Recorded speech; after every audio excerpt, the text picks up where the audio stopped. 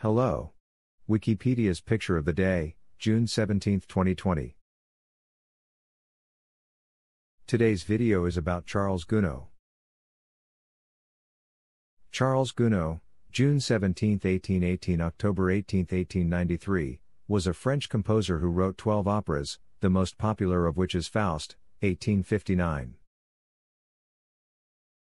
After studying in Paris, his musical career was launched when he won the prestigious Prix de Rome for composition.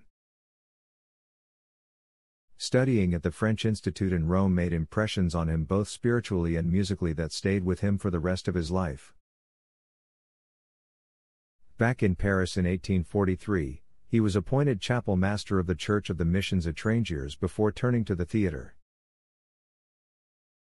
His successful musical career was interrupted by the Franco-Prussian War, and in 1870 he moved to London.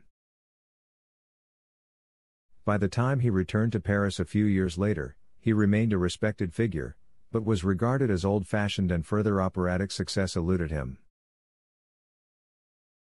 This photograph of Gounod, dating from 1890, was taken by the French portrait photographer Nadar. Thanks for watching. And don't forget to like, comment, and share.